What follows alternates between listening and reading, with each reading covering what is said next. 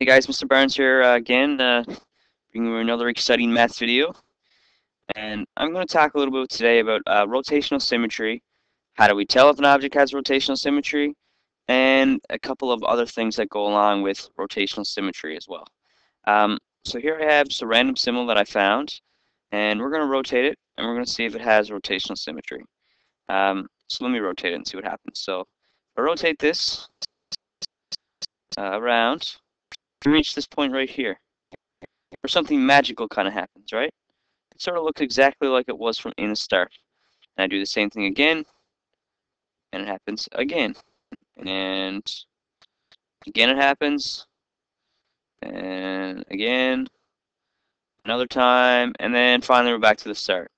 So what we saw there was that this image, as we rotated it around, it coincided with itself several times. So basically, if that's a fancy way of saying is we rotated it around, and it looked exactly like it did when we started.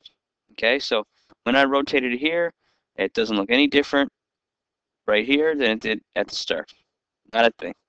Okay, so the definition of rotational symmetry in fancy terms is coincides with itself in a rotation of less than 360 degrees. Okay, so somewhere between 0 and 360 degrees, the object has to coincide with itself. The reality is that if it doesn't do it by 180, then there's a pretty good chance that it's not going to do it. Okay, so that's rotational symmetry. It coincides with itself in a rotation of less than 360 degrees. With rotational symmetry, there are a couple definitions that we need to know. In order of rotation.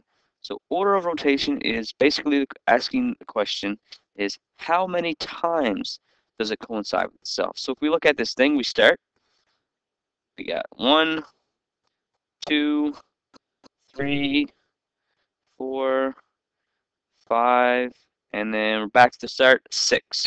So my order of rotation simply is equal to 6.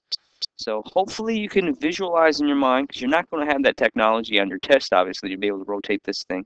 But hopefully you'll be able to visualize in your mind on how to rotate this object. So just visualize that you're actually taking it and turning it. And if need be, use some tracing paper if you have to.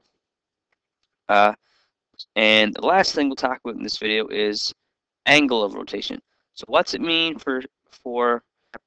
what's it mean angle of rotation? Well, angle of rotation simply is defined by this formula.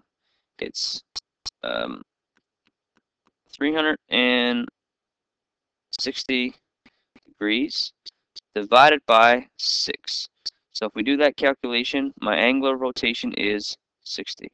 So it's the time it takes to do, or sorry, the one full rotation, 360 degrees, divided by the order of rotation, 6. And we can sort of see that where that comes from.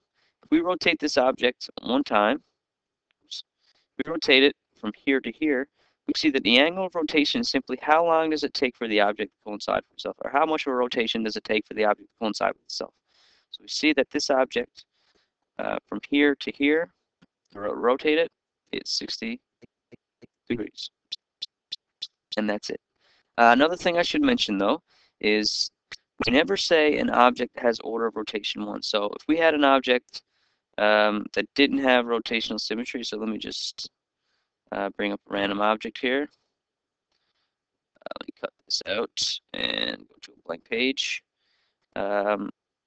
This object right here, if we rotate this thing,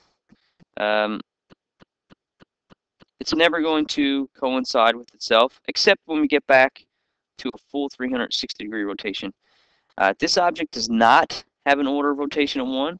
It doesn't have an order of rotation. We simply say that it's not has no rotational symmetry. Okay, so keep that in mind. That's a common mistake that sometimes people make.